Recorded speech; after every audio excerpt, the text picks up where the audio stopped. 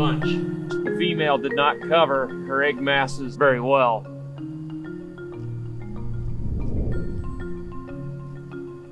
Well, spotted lanternfly is an invasive plant hopper. It's from Southeast Asia.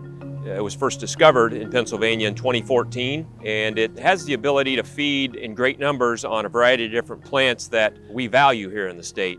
Over 70 different kinds of trees and shrubs. So it does have the ability to put stress on those plants, and in certain instances can start killing those trees.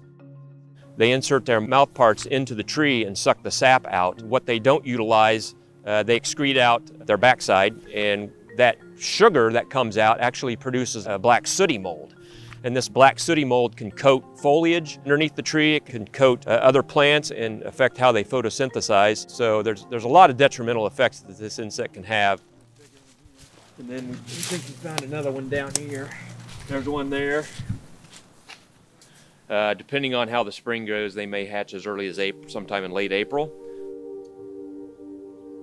One way that citizens can get involved is just to be able to recognize spotted lanternflies, the egg, the nymphs, and the adult, and being able to contact the DNR if they do see something so that we can come investigate.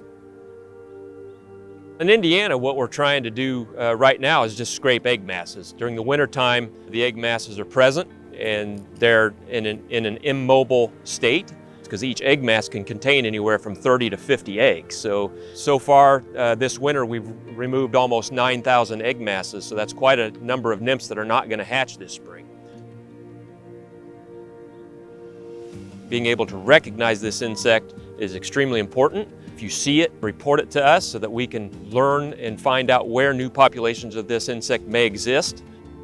You can report spotted lanternfly on our invasive species hotline, 866-NO-EXOTIC. You can also email depp@dnr.in.gov and report it that way.